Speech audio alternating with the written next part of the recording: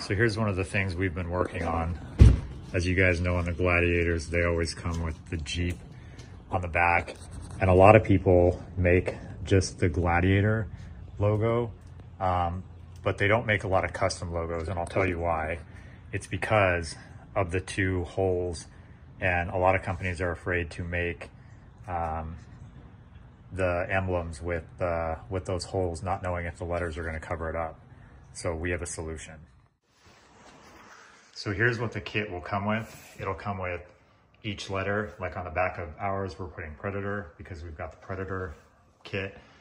The letters will come with the adhesive already on the back, ready to stick. So they're dual layered.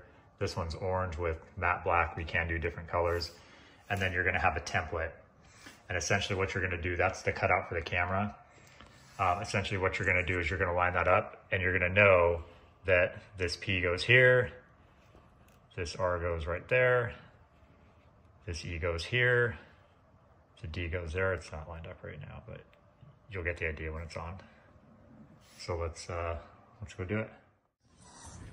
So next what you're gonna do is you're gonna tape the template up, and you're just gonna make sure you're gonna measure the distance from the bottom to here, take a couple different measurements here to here, here to here, here to here on the other side, just so you make sure that it's straight all the way across. So you'll see what we did.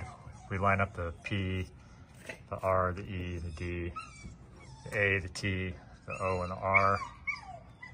Just make sure you press them down, and we'll show you the final product here in a second. And that's it, you guys. So you can see none of the holes are showing. It's got some nice little depth to it. And we can make any type of name or whatever. Prefer to stay away from cursive.